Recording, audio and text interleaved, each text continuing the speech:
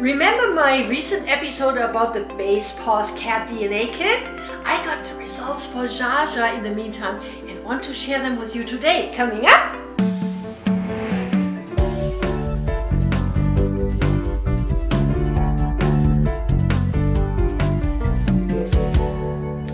Hi there and welcome to my CatCrazy channel.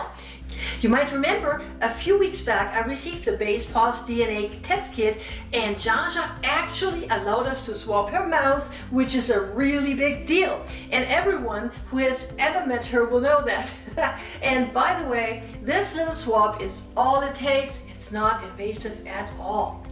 I activated our account and returned the sample to Basepaws, and once they received it, I got a notification from them to let me know that they were starting the lab tests, which was very exciting. So just a few weeks after that, I received the digital results via email. So Basepaws tests for 115 markers in the meantime, including 43 genetic conditions and 45 traits to understand cats' health and potential genetic illnesses. The report includes feline genetic health markers, genetic markers for blood type, and more than 50 fun and exciting genetic trait markers. Of course, these test results should not replace any clinical evaluation and diagnosis by your veterinarian. However, they might help your veterinarian to be proactive when it comes to any potential health risks or anything your cat may be predisposed to. That means they could treat them before any health conditions might become life-threatening. Plus, it also gives you a dental health report. Poor dental health in cats is more common than many people think. And guess what? I'm so glad we did that test with Jaja because the dental health report turned out to be quite interesting for us. But let's start with the beginning. Here's what you can expect. Basepaws will give you a breed analysis within 4 main foundational breed groups: the Persian, Western, Exotic, and Eastern. And in Jaja's case, surprise, surprise, she turns out to belong to the Eastern breed group by 93%. So, just so you know, Basepaws is not a breed identification or ancestry identification test. What they do is uncover breed composition and show breed similarities. According to the report, Jaja shares similar genes to the Oriental Shorthair cat by almost 83%, almost 7% with the Peterbald, and almost 3% with the Burmese breed. All 3 breeds belong to the Eastern category. The remaining chromosomes for Jaja belong in the polycat category and cannot be appointed to a specific breed composition or lineage. Next in the report are health markers, and this is very valuable information for you and your veterinarian.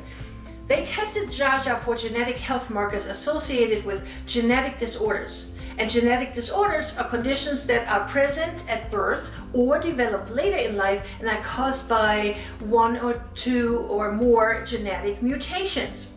Genetic markers are mutated gene alleles associated with an increased likelihood of developing a particular genetic disorder.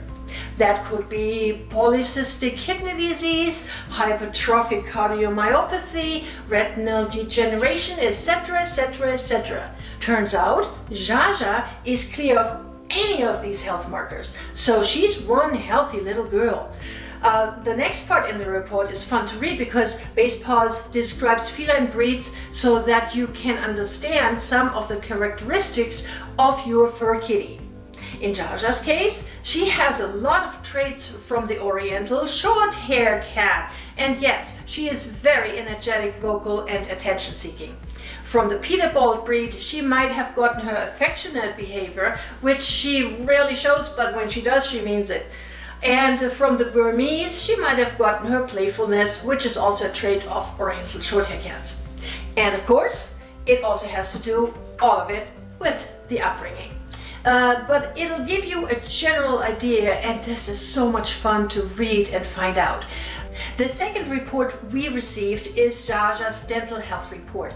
As you can see in the summary, Jaja has a pretty high risk of periodontal issues. Periodontal disease is sometimes associated with a higher incidence of chronic kidney disease or cardiovascular problems, diabetes, and some autoimmune diseases. So this is something I have to be aware of and bring to attention of our veterinarian. Basepaws strongly advised us to adopt a daily dental care routine. In a perfect world, this would be great, but they don't know Jaja. Brushing her teeth is not an option because she would turn into a Tasmanian devil in an instant if either one of us would try, and I'm sure Egidius can confirm that, right? Anyway, we'll have to come up with something else, for example adding perio support to her daily meals, and there are so many options for supplements like these. Another interesting part in the dental report shows us what Jaja is mostly eating. So first ones on the list are turkey and chicken and duck, which is not surprising. The next one, however, is flowers. And that was surprising to me, and I'm assuming that must be some ingredients in the pet food we give her, since our plants all look intact. I have no idea. Basepaws suggests to do another dental test in the upcoming months to see if anything has changed, and we might just do that after adding some perio support to her diet. So will I buy the Basepaws DNA test kit for my other fur kitties now? Oh heck yeah! First of all, it is recommended by veterinarians, and it might help find out about health conditions early before they become serious. As you may know, cats are the absolute masters when it comes to hiding any illnesses or when they are just not feeling right, and this will shine some light on potential health risk factors. All in all, Basepaws DNA test is very, very, very helpful, interesting, and fun to read. I'm a big fan. If you would like to check it out or find out more about this, just click on the link I am posting below.